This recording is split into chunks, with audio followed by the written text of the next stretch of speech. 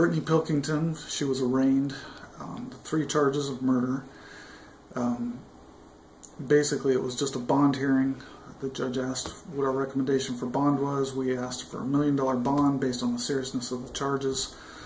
Also based on the fact that we have substantial evidence against her, that she had confessed to intentionally killing the 3 children.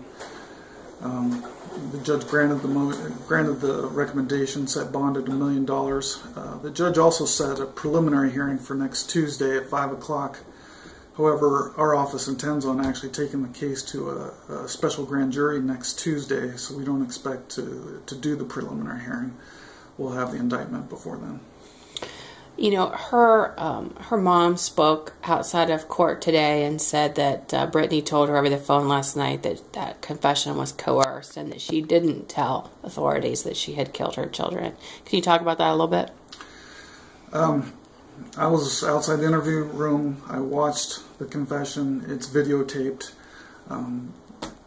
We won't say any more than that. When the facts will come out in court, there is videotape of her confession. Do you expect any charges against her husband? At this time, no.